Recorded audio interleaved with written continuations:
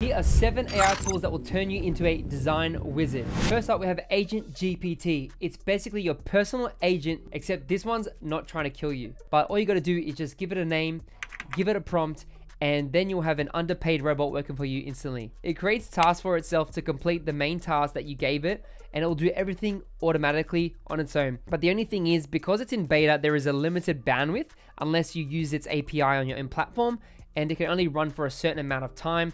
But at the moment it's free, so I recommend giving it a go. The cool thing is you can actually create content IDs, you can give it general tasks, you can do a bit of, text outlines and stuff like that. Next up, we've got Vectorizer AI. Now this tool allows designers to convert any image into a vector format. Now it's useful when the client sends you a pixelated image from Microsoft Word when you ask for a high-res file. It converts PNG or JPEG into EPS or SVG, which is basically a scalable vector format. So I can open it up in Illustrator, which saves me tons of time.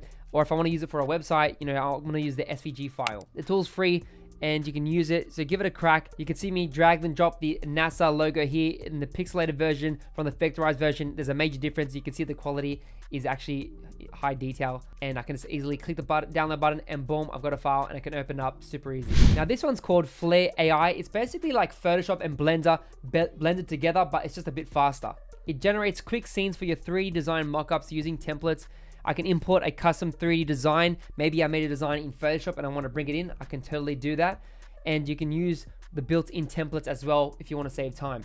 What I like is you can customize the backgrounds and scenes with single prompts, and it'll do a pretty darn good job. Now the render quality makes it look like you just did a photo shoot in the Swiss Alps without even lifting a finger. You can upscale the images to 2K to get those crispy pixels popping, or you can just generate new scenes with one click of the templates. You can see me here playing around with some of the built-in assets. You can drag and drop stuff. You can bring them to the back or front. So you got that layer functionality, and then I can generate multiple options and I can move them around. Click delete if I don't want that. I can also use my mouse to zoom in and out, and I can easily change the prompts. If I want a different background, just mix it up. If I want to get a different scene altogether, all I gotta do is just click a different template and it'll keep the same layout that I've chosen with my object, and it will make a totally different scene.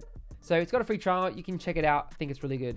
Next up, we've got Monika. It's a Google extension, and she's sort of like that nerdy friend that loves reading those long articles while you're sitting in the library sipping on your coffee, pretending to do some work. She can summarize articles for you. She can write emails to clients who haven't paid you for weeks. And if you need help crafting a scary email to get your money back, she's got you covered.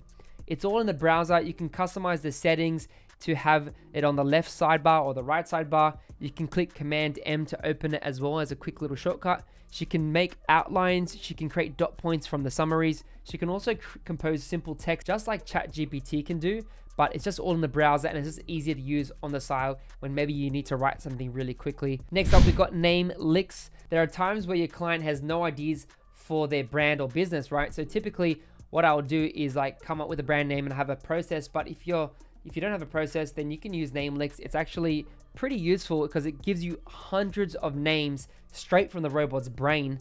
And all you got to do is just feed it some branded keywords, choose a style that you like, and then it's going to generate hundreds of names.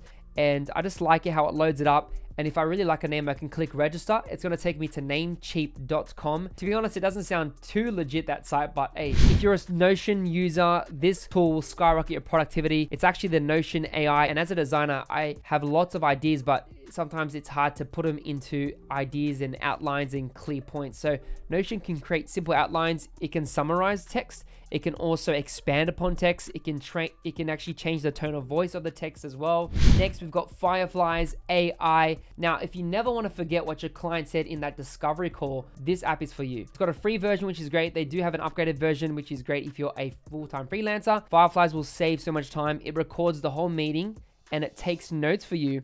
But the cool thing is it will summarize it in a simple, concise way. Main key points from the conversation. If you talked about, money or a brand deal, it will also analyze the tone of voice.